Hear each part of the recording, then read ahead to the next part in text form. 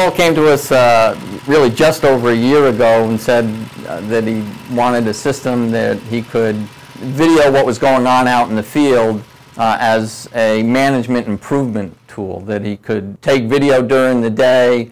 At the end of the day, we'd compile the video, and then the next morning the crews could review it as a starting point as to what they did right, how to make improvements in the coming day. So we developed a system that's self-contained. There are 2 cameras on the harvest platform that are capturing video once every 40 minutes. It captures about 20 seconds, so we wind up with 10 videos a day. The system out in the field is constantly recording speed and distance through the field, and also knows when it stops, therefore, so that at the end of the day we can build a graph that basically shows the distance that they moved, the speed that they were moving at, when they had breaks, so that you can see in some of these where they had their 15-minute break, where they had their lunch break, and where they had their afternoon break. And the system on here also calculates what their average speed was for the day, total distance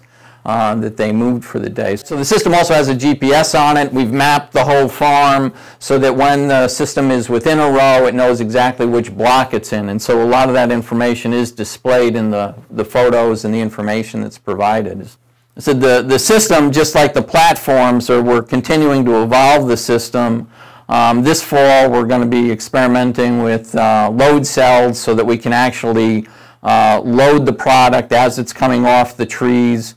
And since, again, we have a GPS in the unit, we'll be able to keep track of exactly what the weights were and where within the farm.